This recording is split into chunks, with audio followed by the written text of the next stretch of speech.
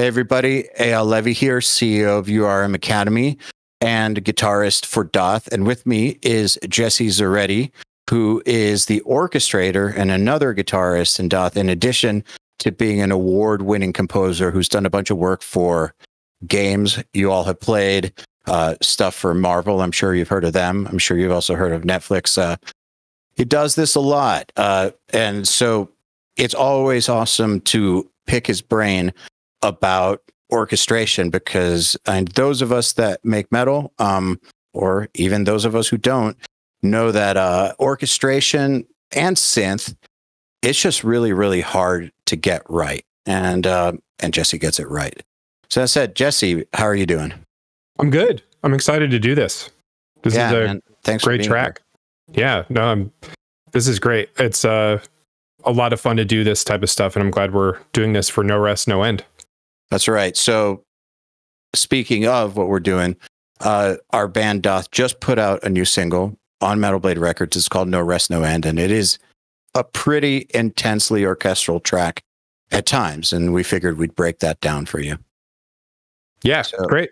Yeah, great. I think, let's play him some of the song and let's get into it. Okie doke, here we go.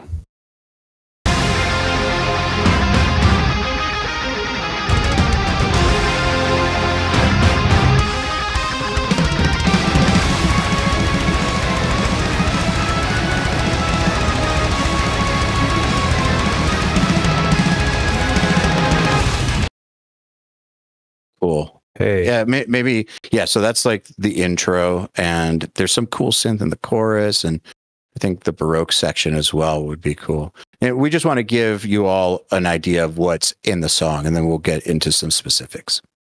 I'll lead this one in with a little bit of some of the part before it so we can have some context.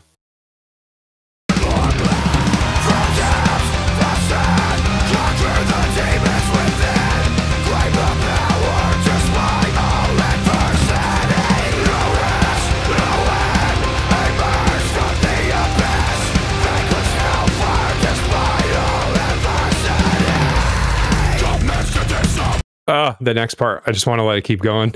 It's hard to turn it off. Want to check out the Baroque part too? It's let's check out the Baroque part. And these are the three parts that we're going to dive into. Yeah. Let's see. Let's start it over here.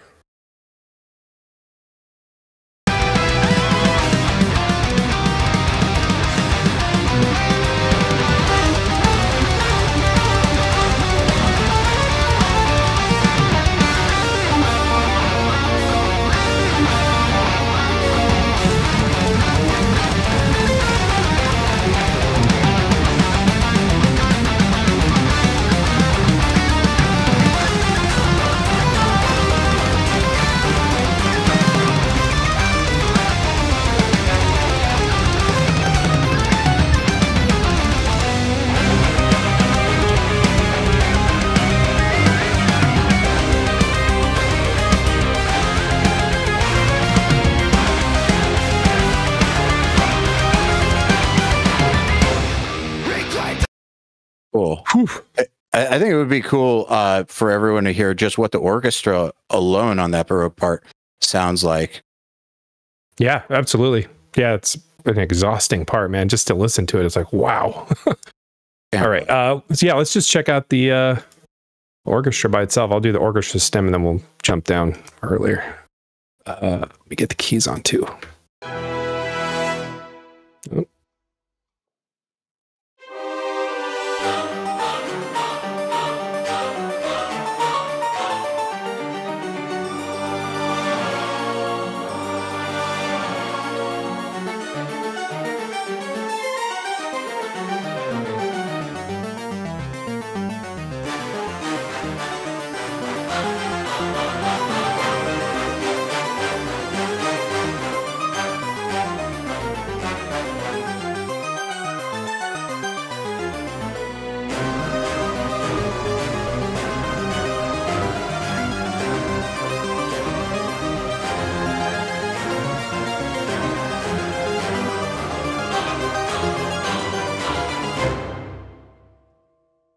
That's a lot of stuff going on. I'm curious, and I know that lots of people are going to be curious about this. The number one question is, what libraries are you using to get that? It sounds so good. It sounds like if you combined that cool synth sound from the Clockwork Orange soundtrack, like this stuff that Wendy Carlos was doing in the 70s, but with like a real orchestra as well. It's such an interesting sound.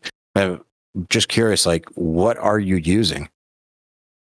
So I use a lot of libraries to make it as full and real as possible. But the cool thing about this track is the combination, the pairing of the synths and the human elements, I guess you can call it. And, you know, like Wendy Carlos, the stuff that was going on back in those days was so ahead of its time. And it's so cool that even today it still works. We have harpsichord in here. I'm a very, very, very, very big proponent of Spitfire's libraries. I use the Spitfire BBC Symphony Orchestra Pro is kind of my staple that will always be in a session that I'm working on. But I also use a couple other libraries to create some more depth to it as well. But for the most part, like the lead instruments that you'll hear in the mix are going to end up being Symphony Orchestra Pro, which is the reason why I like this library is because you can get ensembles, but you can also get the leader. So for example, in a symphony ensemble, there's going to be one person who's kind of the top of the food chain, I guess you could say, and they handle the concert master. Yep. So they're kind of like the solo guitar player of the symphony. They'll stand up and play by themselves, or they'll lead a part. And this library allows you to have the leader of every ensemble section. So you'll have cello, you'll have string bass, all the lead players for each section. The top of the food chain will be in their own section, which is great because those actually add quite a bit to the overall storytelling of what you're doing with the music. So let me understand something. So will it be like coming out of the plugin as a blend of like you've got the string section, and then also within the sound coming out of that one instance is also the leader of the section, or is it two instances, like one of them set to the leader, one of them set to the section blend? Like, how does that work? In this instance, I'm just using the ensembles, which is, you know, it sounds great. Another reason I forgot to mention for BBC Symphony Orchestra Pro is the control that I have over the mics, because when we send these stems off to Jens, for example, you don't want a ton of reverb because hall reverb, it's mic'd in such a different way compared to like a band, for example. So like when you're doing drums, it's just different.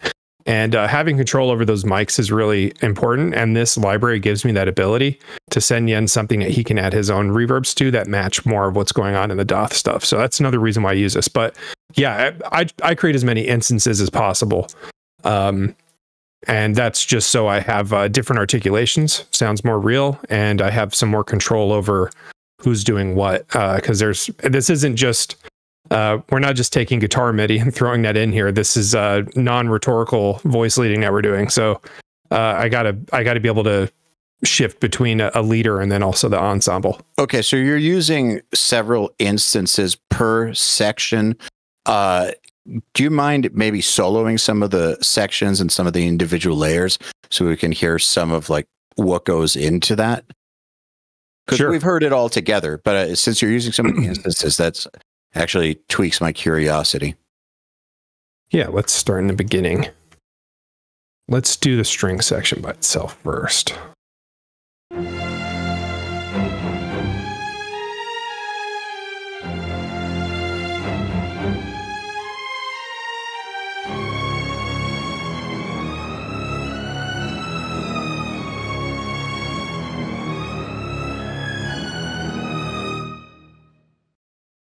Okay, so what's going on there? So we do have the BBC libraries up here, but we also have Abbey Road. We have some other libraries here too. Audio Ollie, which is not on this computer, but it's not a focus sound. We have quite a lot of the ensemble split up. And very particularly, we have first violins, which is going to be the first row, and then violins. Second is going to be the row behind them. And we have the MIDI is all in accordance to their register. You're hearing you might be hearing some different techniques, and you might be hearing some different dynamics going on, and that's all done in the MIDI automating, which I can jump into if you'd like. No, let's get into that in a minute. I want to talk a little more about what just these layers are of instruments. So you got them all sectioned out on their own track. And what did you mean by non-focus? You said you don't have that on a certain library on this computer, even though it's in there, but it's not a focus. What do you mean by that? So I have some layers here from other libraries, and I'm mostly using the reverbs from it just to kind of create to fill the gaps basically between the notes. So they're not really soloed, maybe just so that like what a non-focus sounds like. Yeah, you're still gonna hear the strings, but you're not gonna necessarily hear when it's mixed. Jens has a different version of the mix for that. So let's see.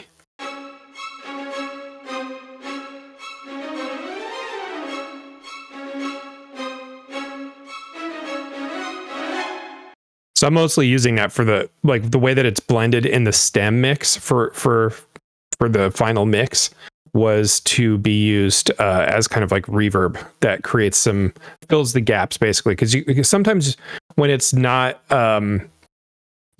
focused in the right way is when you can really tell that something's not real, and you can help that by using other libraries just for the way that these are human beings that are recorded, which is why this is such a different approach to writing music. Is you got to remember that these are humans that were recorded at some point. They're all in a room together, and they don't all play the same way. Everybody plays differently, so it really fills in gaps with articulations.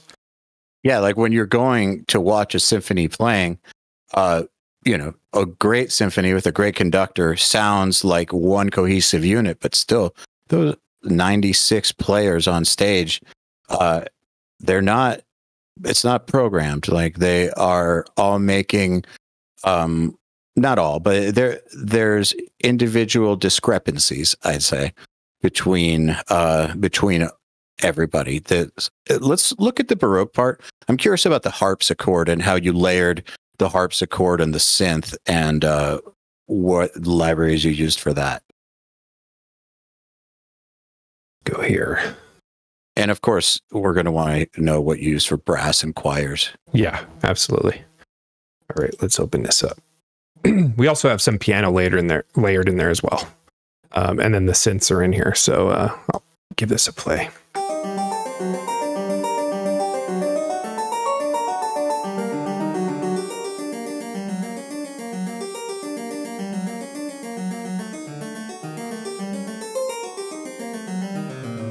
And what's that doubled with? Like there's more than just harpsichord. It's like doubled with the synth or something. Yeah. So I do have a synth layer of that as well that goes with it, because we kind of wanted it to be a little bit of that Wendy Carlos vibe with that as well. So I almost kind of recreated the sound of harpsichord with the synthesizers, which is something that Wendy Carlos would do, using Oberheim synthesizers. So we can hear that all together here.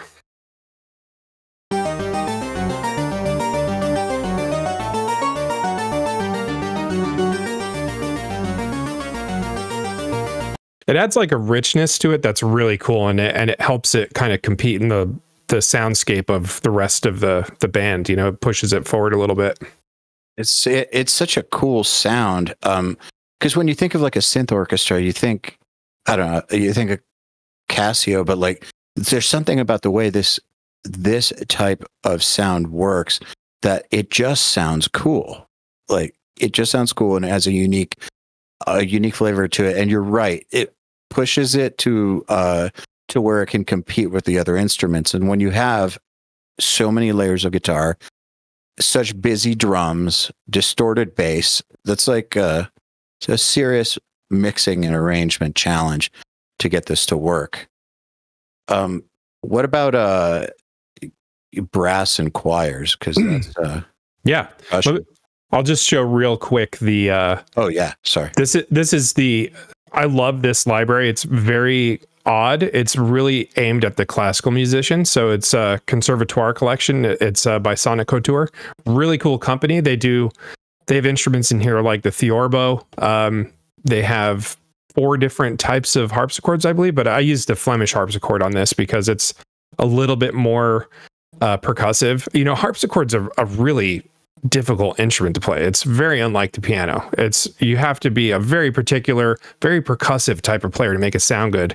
And it's a really cool instrument. Let me add something real quick. Sorry to cut you off, but this part, why I think it's so cool that you were so selective about the harpsichord sound was I wrote this part for a harpsichord originally. The original version is on guitar, but intended for a harpsichord. And if you hear the original versions, it's like my own cheesy harpsichord sound. But that's what this was for. And so I actually really appreciated you actually making it sound cool and doing your thing. Yeah. And from a guitar playing standpoint too, what you're doing, if somebody watches like your riff hard, for example, and they watch you play this part, the reason why that song, it's going to be so challenging for somebody to learn is because of the lack of repetition.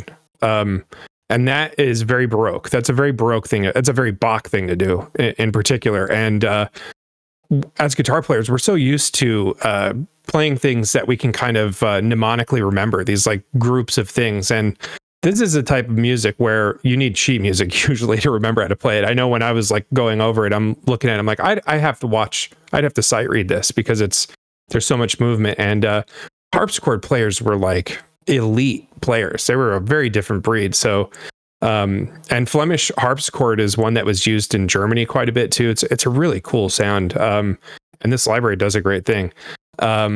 So yeah, and it paired really well with the synth sound as well.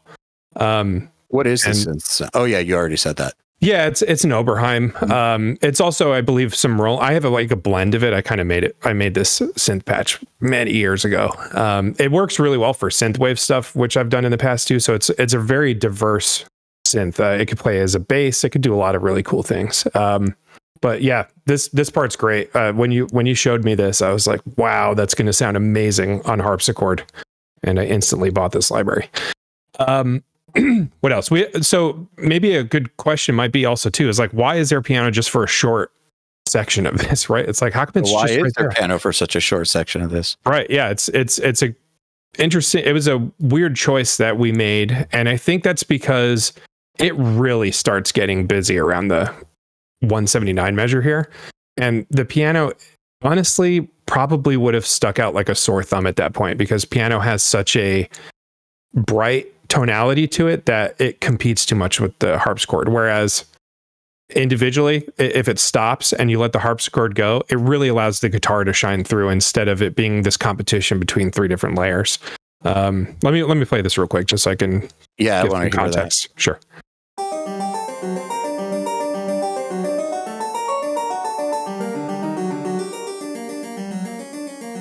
I didn't want the guitar to disappear. It was such a cool guitar part. So if I took this out, it's just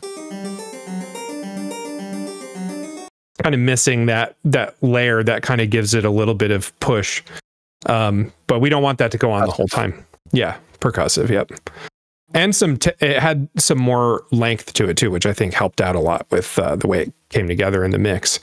But yeah, let's take a look at the synths real quick. Let me get down here. Also, anybody who's watching this and wants to start composing, try and be as organized as possible. Otherwise, your eyes will spin all over the place when you're doing this stuff. You're going to hate your life. Yeah. Especially when you start getting up, we've scaled this back a bit for the final mix, but you can get up into the 300, 400 track count. You don't want to get lost in it. So let's hear these Oberheims real quick. That's the mid layer, and then I have 2 low layers.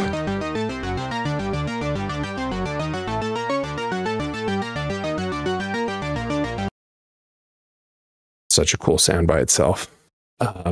Yes, we used Omnisphere for this. Omnisphere is amazing.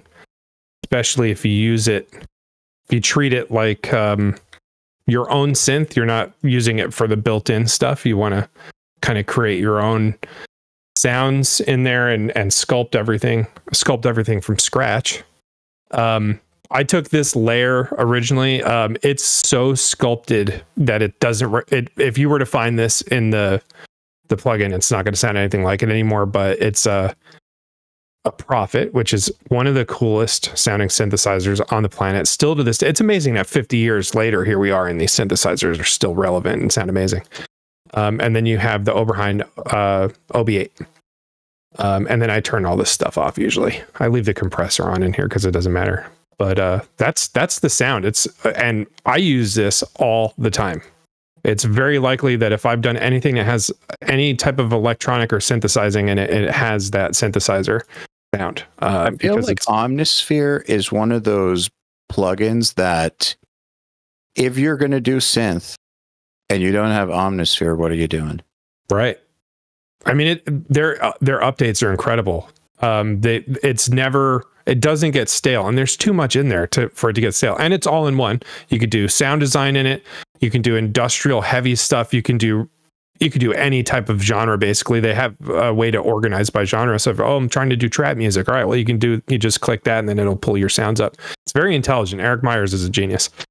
So yeah, that's that section.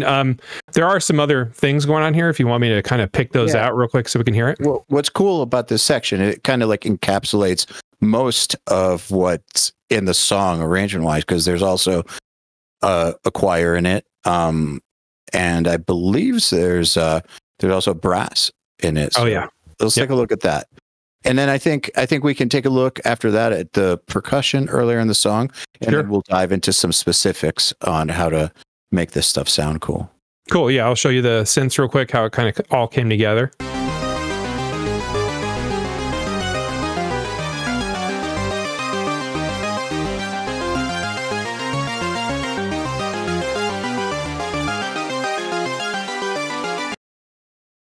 So much going on, but man, does it sound cool. That with the guitar line, just that part, just the lead guitar, just so people can hear like how that works together.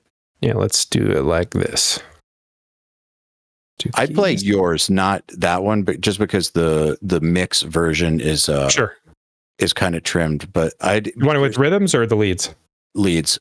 Okay, sure. Leads plus the synth and stuff would be awesome.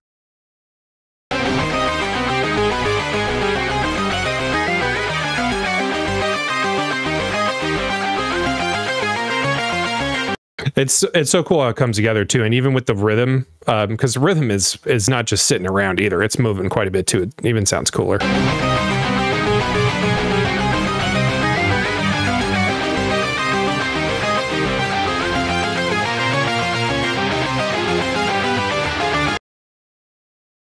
It all just comes together. Yeah. All right. Show us some choirs. Cool. Let me get this up here. Good choirs, man. It's a thing because in metal we're so used to cheesy choirs. Again, we forget that these are human being samples. It's real people playing, so we gotta remember that. Cool. So let me get through here.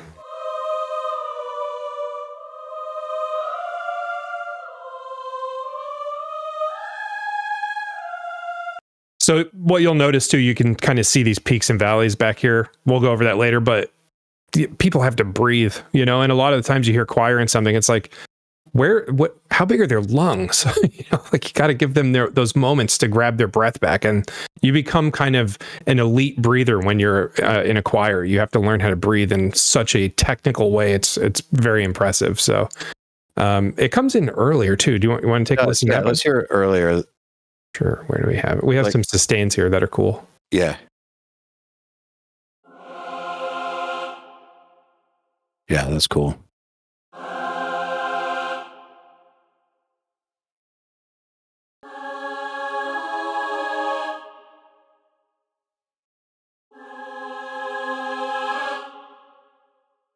All right, so what's going on there? What are you using? For this, I'm using 8 Dio's Lacrimosa. Let me pull that up. I do often use Spitfire's Eric Whitaker, who's if people don't know who Eric Whitacre is, I will explain who he is. He's the Hans Zimmer of the choir world. He's incredible. Very likely, if there's a Hans Zimmer score out there, Eric Whitacre did the choir. He's the kind of guy, when he walks in a room with choir, everybody's like, oh my God, look, there's Eric Whitacre. He's that guy. I didn't use it on our stuff because it's too pretty. And I wanted it to be pretty, but I wanted it to be dark. And his stuff is just, it's so emotional that it's almost kind of sad. And we're going for something different. We're going for Gothic, Baroque, Renaissance vibes. So that's why I use 8-Dio Lacrimosa. And the vowels we picked were the ah vowels, which, if people don't know, when you're doing choir, the shape of your mouth pronounces a vowel, and it's almost kind of the instrument articulation for that specific instrument, your voice. So we use this, and obviously there's some automation in there too for the dynamics, again, to create the breath of a human being, how they would handle it in singing, since we can't just immediately project super hard and sustain for a long time. You got to have that breath rise into it. So, yeah. Let's hear what that sounds like, maybe with like in the context, maybe with like the rhythm guitar, the drums, sure, and maybe the lead guitar or something. Or maybe just I don't know. I'll get bass in there too. Let's do rhythm guitar. Let's see how that sounds. Is that cool? Yeah.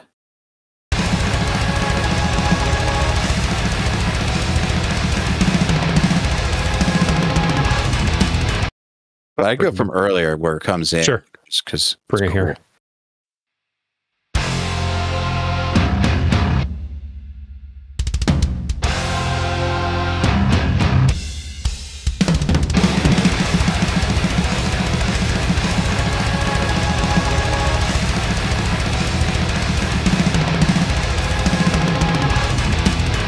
Yeah, we didn't want it to be throughout the entire thing. It would have missed the point.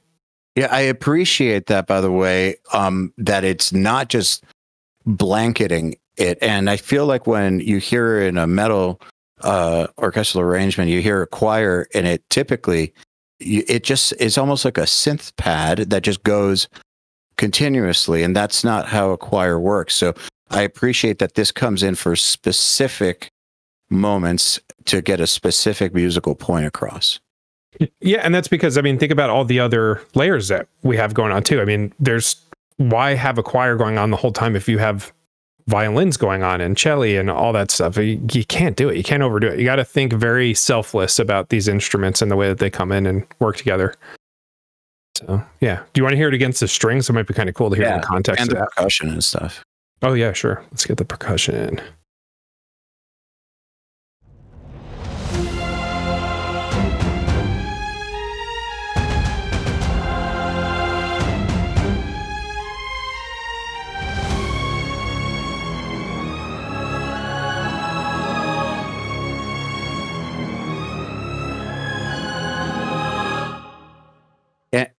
And I want to ask you something.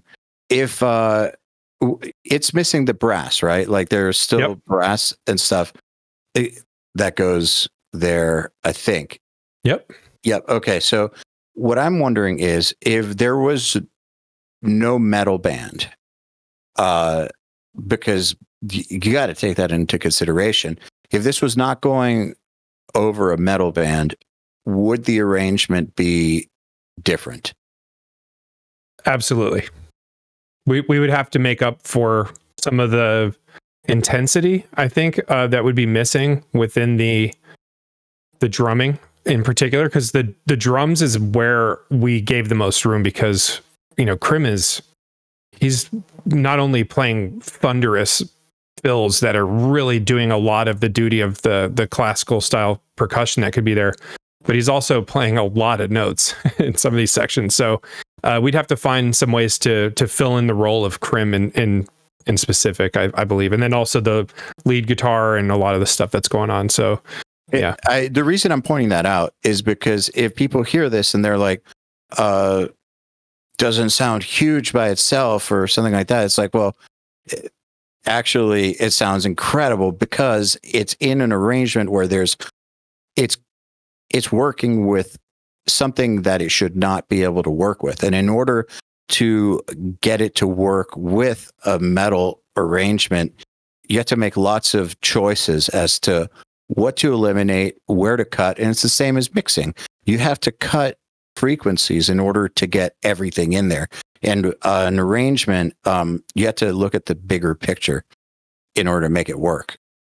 Yeah. And we made some really calculated decisions with this. If you remember, I wrote more than what's here. Yes. And that's because we need to be able to place things very specifically. So there's more options and not enough. And then we spent so much time going back and forth, like what sections work, which ones shouldn't be there. Where does it need to just be focused on the riff, give Sean his time to really push the song into the, the stratosphere it needs to go. And you got to make really intelligent decisions. It can't just be all the time. You got to make it make sense. So yeah. Yeah. Do you want me to just play the orchestra again by itself, just so people kind of hear it standalone? Yeah.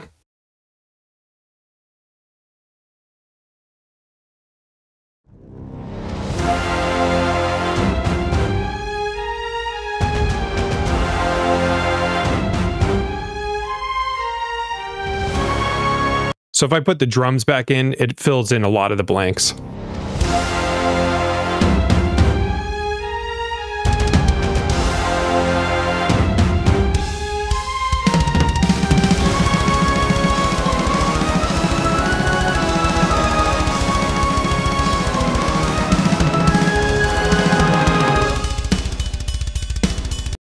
Those drums sound so good to me.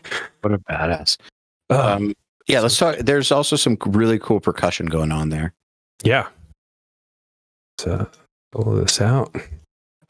So anybody listening, there's two different types of percussion in a symphony. There's tuned and then there's untuned. The tuned percussion is going to be something that represents a note. And the reason why it's called tuned is because it might clash with something you're doing if you don't play the correct note. So like tubular bells, for example, is like this giant rack of all these tubes that are next to each other, and they're different widths, different gauges, etc. And they represent different kind of pitches. And if you don't use the right one, it will clash, unlike like a kick drum or a snare. For example, I mean, we all know that, yes, you got to make sure snare and toms and kick drum get really close, but we're not really necessarily hearing a note when we're listening to, a drummer play drums. It's more of like a frequency or like a register. And for this stuff, there's definitely quite a difference, especially timpanis as well. So this is the tuned percussion, and the cinematic percussion kind of comes together here. I'm going to start from the beginning, and then I'll get over to that tuned stuff.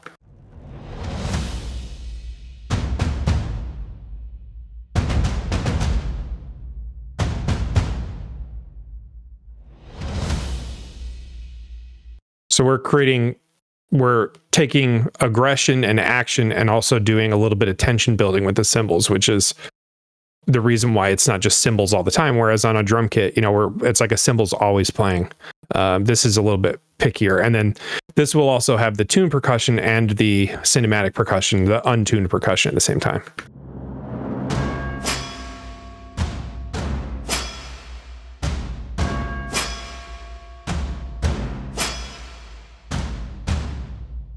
I think for the tuned percussion part, maybe let's hear it with the drums and the rhythm guitar. Sure.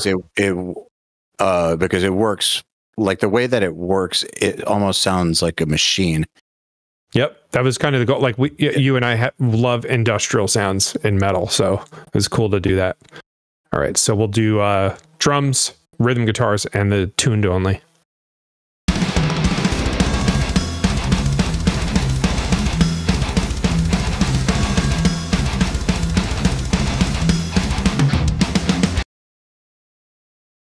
And then I'll bring in the cinematic just for context too.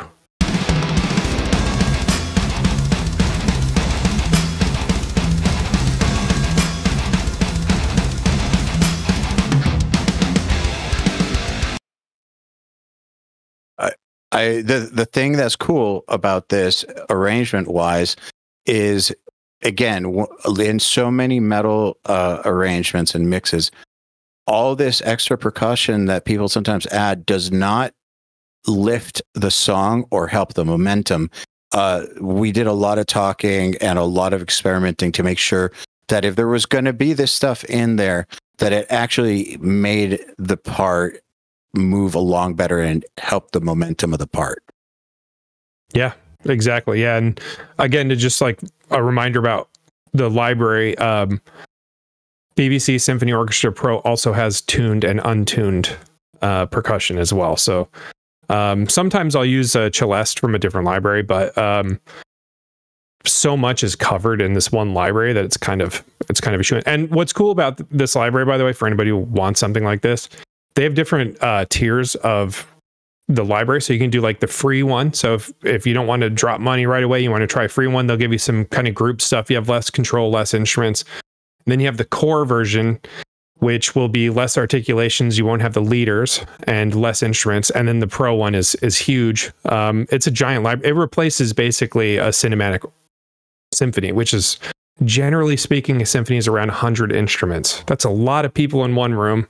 Oh yeah. And yeah. And what's crazy, like, we don't think about this, but like every person in that room is like top of their class. There's no person in it's like professional sports. Every person there is insane, even if they're like not doing a lot, like the triangle player. That guy can still probably throw down with drums. You know, there's everybody in that room is an elite musician, which is really crazy.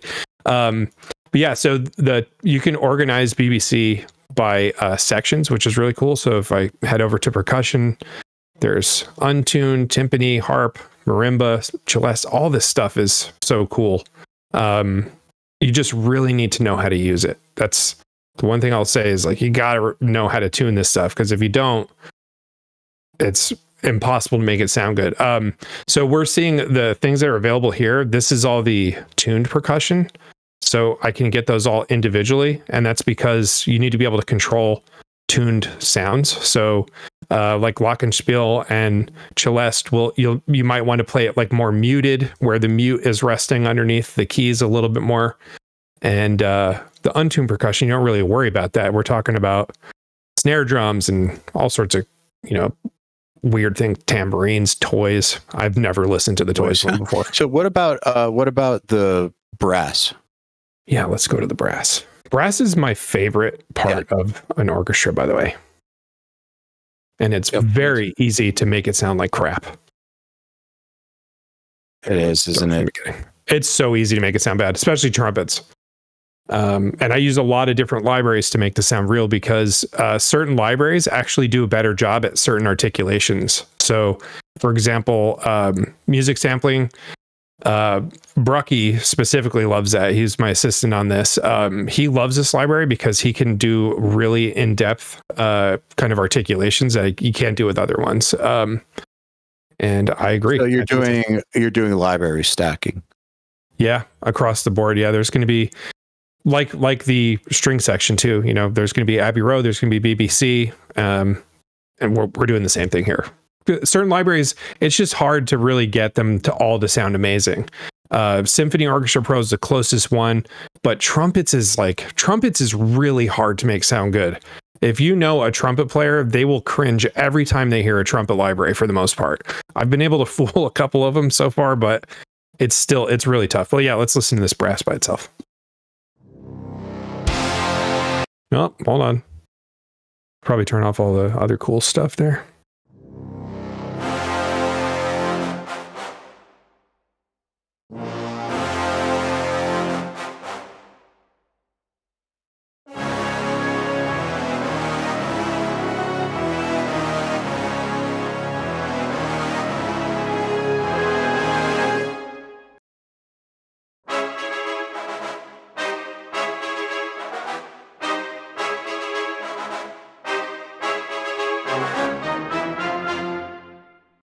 That part you just played, do you mind putting the percussion back in so that people can hear?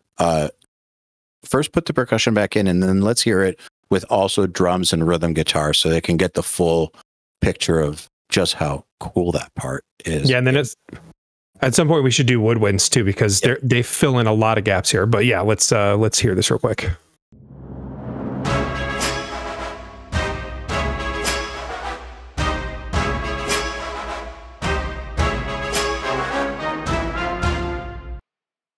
So that's with the percussion. You can hear a little bit of John Williams influence in there. So we want drums and rhythm guitars? Yeah.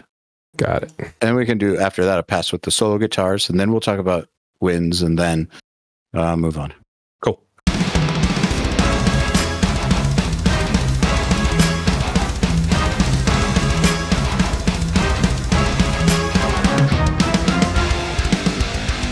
Yeah, not a lot of rhetorical information there with the composing. Like, not a lot of what's done on guitar is super obvious in what's done with these other instruments. That's because it would just disappear, frankly. There's no real point to that. You gotta. And what's really cool here is there's still the guitar. Do you mind adding the lead guitar? This Sure. is still leaving a lot of space for really the most important thing, which is the melody. So everything, the drums, the rhythm guitar, the percussion, the brass, like, it's all like, you hear a lot of space. And that's because there is still a melody that goes over it, which is this version. Yep.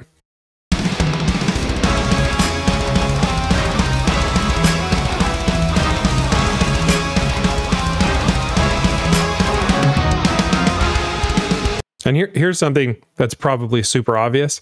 The lead guitar that I added, what do you know? The strings are doing the same thing, kind of. Crazy. Stringed instrument, string guitar. You got, like, some of this stuff is so obvious up front, but we don't think about it that way sometimes. So, yeah. Anyway.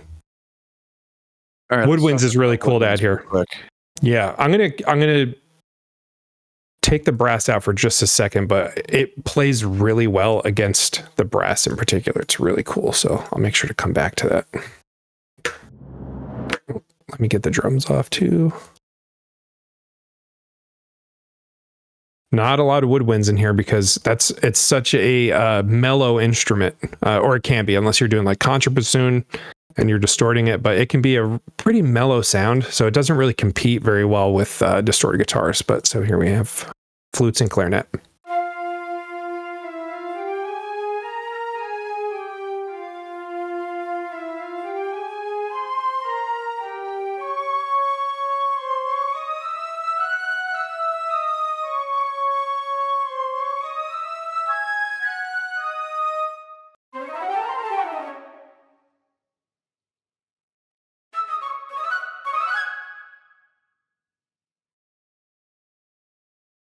Metal. Super cool. It's the least metal instrument in all of this, but it works. It adds some cool layers. You want to hear that against the brass real quick, and then I can throw it against the same stuff? Okay.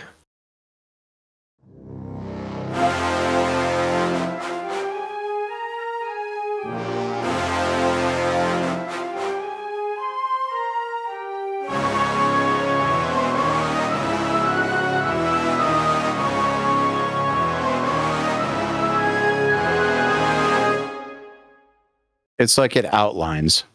Yeah, it does. It does a lot of outlining. And as you can hear, even just against the brass really cuts through it. Brass is almost like the symphonic distortion in a lot of ways. And as Jens pointed out when he was going over the mix, we often tend to distort a lot of brass using, decapitator or homicide, stuff like that, because it really accentuates that fluttery, really raspy nature of the brass instrument, and it can bury things very quickly. So you can kind of hear it's.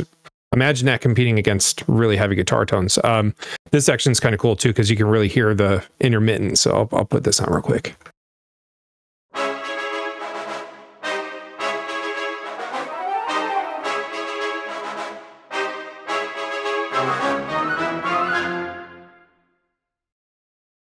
It makes a difference.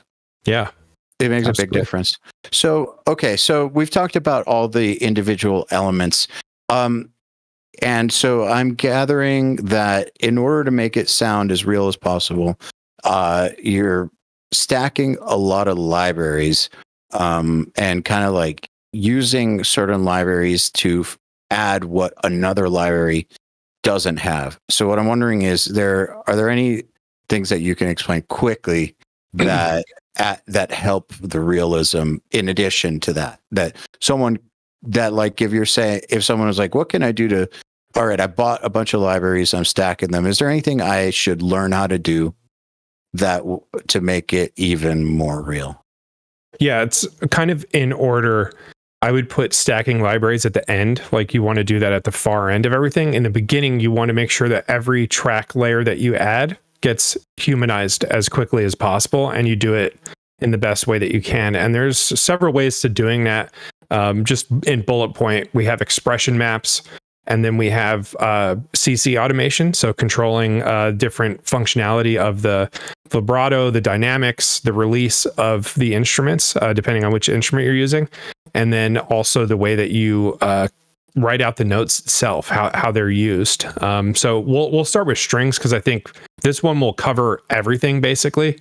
That really helps with making things sound real before we get to stacking, because stacking is just obvious. It's just add more libraries doing the same thing. So down here on the bottom, all these articulations that are mapped out. Normally, people might be familiar with doing key switches, where you go down into like the C-1, C-2 territory, and then you just plug in notes, and they don't actually play a sound, but they trigger different switching functionality of like articulations, like some people are used to doing on bass guitar VSTs, where it can go from like slap bass to whatever. It's the only problem that I have with doing that, and it's just a force of habit, is if that information is put into the MIDI, then when I go to put this into score format for, say, like a live orchestra, that's going to be there, and that's not a note that's going to be played by a violin. C-1 is out of reach for almost every instrument except for contra, like contrabassoon. So my preference is to do things in a much more clean and organized way. Expression maps do have to be specifically created for the VST library you're using. So, and the instrument. So if I have BBC Symphony Orchestra Pro, I have to have cello, violin, viola, all that stuff has to have its own expression map for BBC Symphony Orchestra Pro. So it's a little tedious. A lot of them are available online. You can either buy them or find somebody who's giving them away. Brucky made all of these, so very lucky that he did that. It's just, it's kind of like a quality control thing. And basically what it allows me to do is, much like plugging in MIDI, point and clicking, I can just point and click what articulation I want. So, when a string player is playing, they don't just play one technique all the way through. Within one piece of music, you're going to hear switches up to hundreds of times sometimes. You never know. I mean, it really depends on what the piece is, but for ours in particular, it could change up to 50 times.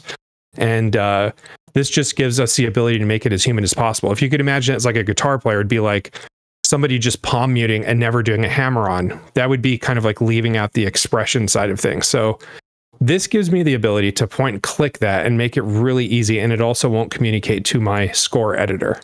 And let's see, I'll zoom out on this. So you'll see we'll go from legato to spiccato to I think we have some trills and some tremolo going on in certain spots. So it changes quite a bit. Depends on what the song is. Makes sense. Yeah. What's that modulation CC up here? Yeah. Stuff. Yep. So this area, which you can change this to whatever you want, but in this particular instance, I'm using modulation as a means of controlling dynamics, which when a string player is playing and they're playing with a bow, they're not necessarily creating a specific dynamic, or we'll call it a velocity for them. They're not just doing one. There's kind of a ramp up and a ramp down. That's a very human thing to do, because we just don't have the ability to mechanically do things at one rate all the time. It's not possible. So what I do is I write out all of my music first, which you can see up in this area. You can see all the typical MIDI. And then once that's all written out and I have the notes that I want, and I do my voice leading and I get everything into place that I want, I'll go back with a CC controller and use that in a way that kind of simulates the bow, but I have to think a little bit more intelligently while I'm doing that, because I'm not using a bow. If I did, I'd be thinking in a completely different way, because I'm more focused on the mechanics of it. So in this element, I'm thinking a little bit more strategically. And you can see these like peaks and valleys, and those represent the bowing technique, essentially, in conjunction with some really calculated decisions to make sure that I'm allowing certain note groupings, like these smaller note groupings to have their velocity that would be appropriate. So you'll see more of a ramp up there and no ramp down in the middle of it. So technically speaking, are you drawing that in with a mouse, or are you using an external unit to like play the automation? Like, how are you getting that CC, the modulation CC data in there? There's two ways that you can do it. In my instance, it's using a CC controller. So some keyboards will have these little faders on it, kind of like a mixer fader. There are boxes that are just specifically designed for people who want to have more control. Actually, let me show you exactly what I'm talking about too, because I think it's important to see what we're controlling. So when you click in BBC Symphony Orchestra Pro, this weird wheel over here is going to be changes in something, right? Until we define what it is. When you click it, it tells you the different things that are available for this technique style. Release is not a part of legato because legato is the opposite of that. Legato is the movement between notes. You're bridging a gap with sound, whereas release might be more important for something like staccato or spiccato, which is a shorter note value. It's more of think of it as like a palm mute. You don't really want a lot of bleed in between those notes. So it doesn't apply to legato. So in this instance, we're controlling the release tightness and vibrato of certain instruments, but it's controlling the dynamics, which is the volume of the instrument and how it ends up sounding. And vibrato is also another element that's controlled in here, which I wouldn't necessarily say affects the human nature of things to like the general ear.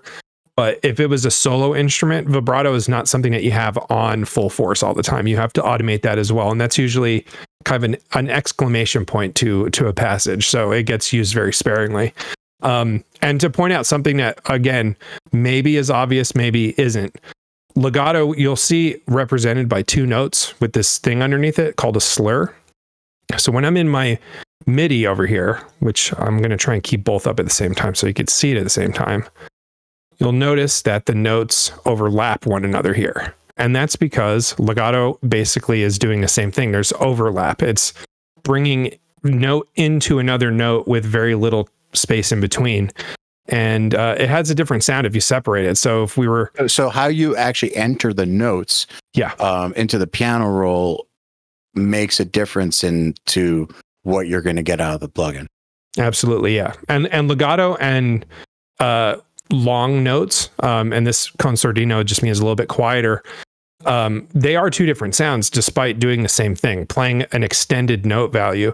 The thing is that legato is one that has more of that's like your hammer-on for guitar. So it has more of a rolling sound that rolls into one another, whereas like a long note will have, it will almost kind of stop. It repeats the note with like a very dynamic shift. So I specifically pick legato for the reason of overlapping here.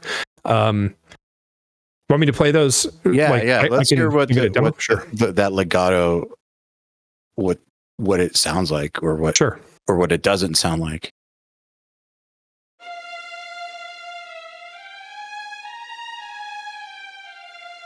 Okay, so for example, if I took this passage and I shortened it quite a bit, you're going to hear a totally different technique played. Right? It's staggering. If you hear that in a mix, it's going to be kind of like, oh, it won't fit what the guitar is doing, which we're not letting go of the strings. That's essentially what I'd be replicating here, is letting go of the strings. So if I put it back, there's more flow to it, and it goes with the guitars. That's what the guitars are doing. And also too, I can point out that what would happen if I put this on long. You can really hear a difference with this. So I'll shorten this. And then I'll put it back. Do you hear how it kind of, it ducks down a little bit? The dynamics duck out. Legato removes that duck out. Yeah, that makes sense. So, I think this is a good place for us to wrap this up. But like what I'm gathering from all this, and I think that people watching who are interested in learning how to orchestrate, we are just scratching the surface here.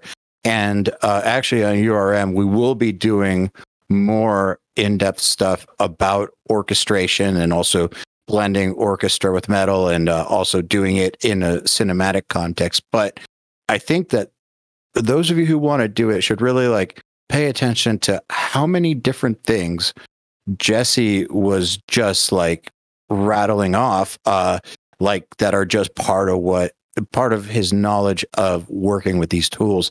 Like, it's not something that you just casually do. You don't just get, I mean, you could just get some orchestral plugins and programs, some MIDI, but if you want to get really, really good results, actually knowing what every element of the orchestra actually does, how it actually works in real life, what the best registers are for it, which techniques work best with what, and then actually knowing the software tools and how they work, that's makes a massive difference. Agreed. Jesse, thank you so much for taking the time to do this. It's always enlightening to hear you speak about what you do. Thank you to everybody watching it. If you got this far, you are you're on your way. And go check out No Rest, No End by our band Daath. Good luck.